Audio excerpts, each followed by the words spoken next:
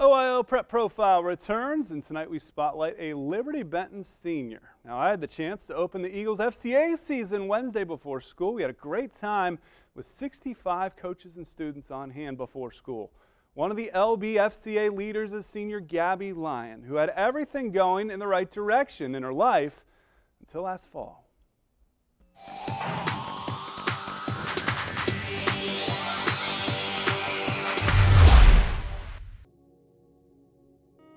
In October, or around October, I started getting sick to my stomach a lot. And in December, I was actually baptized.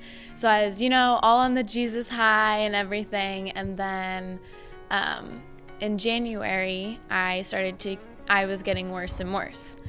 So in February, I found out that I was diagnosed with Crohn's disease. And being told that you will have a disease for the rest of your life is really frustrating and hard to grasp and understand. So I kept praying to God and wondering why me. Everything was going so well. I had it all laid out for me my senior year, like I was excited, and then you hit me with this, something that I can't just get rid of and recover from. I was in denial for about 2 months. Didn't believe I had it. I would be fine. And I had some really, really tough days. Each day with Crohn's is a struggle. One day it could be a good day, one day it could be a bad day.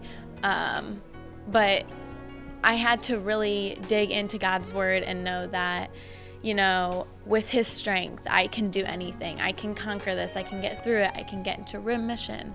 I can push myself, I can do the things that I was doing before, even though it might be harder or more challenging or longer, and I would be more tired afterwards and I'd have to take longer to recover.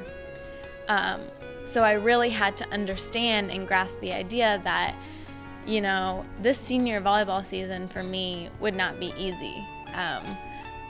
I lost 25 pounds within 3 months, and my health was slowly declining, and then I hit towards the bottom.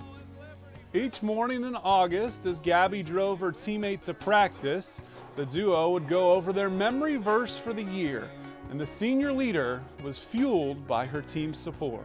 The encouragement and the strength that they just give me by talking to me about, you got this, God's got you. I actually have a friend on my team who goes to church with me, and she always, gives me the Bible verse that gets me through, like, God can give you strength, he can get you through this, come on, you got this. And those words right there, that's why I play volleyball. That is why I'm out on that court. Without those words, I don't know if I would be playing. I just know that God has an awesome plan. Yes, it might not be what I want right now, but I do know that he has got a great ending to it.